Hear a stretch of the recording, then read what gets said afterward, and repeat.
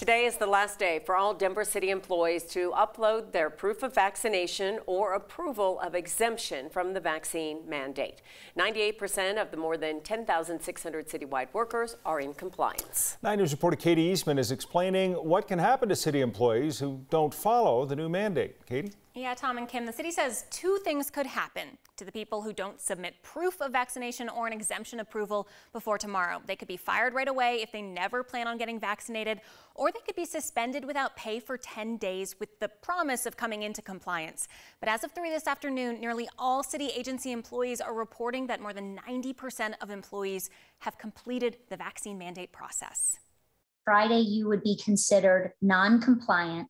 We'll be generating lists of employees by department that have failed to comply with the mandate and distributing those to department heads for follow-up. That follow-up might not happen right away. Bronson says heads of departments will send out discipline letters and schedule hearings. After the first discipline meeting, if the employee is non-compliant but intends to become compliant, there will be a 10-day suspension during which we will work with them to come into compliance.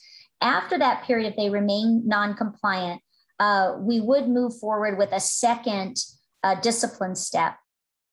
And that second discipline step would be dismissal. But because more and more people have uploaded their proof of vaccination at the last minute this afternoon, it's not looking like too many employees will face any discipline.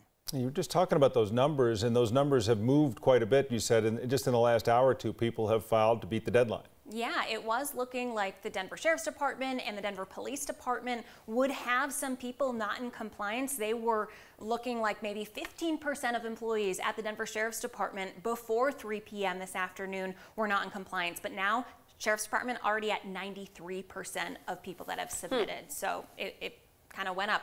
People were procrastinating. Yeah. Well, we will continue to follow it. Right? Yeah. I guess. You know, we wait. That's why they're deadlines. They make us move. All right, Katie, thanks.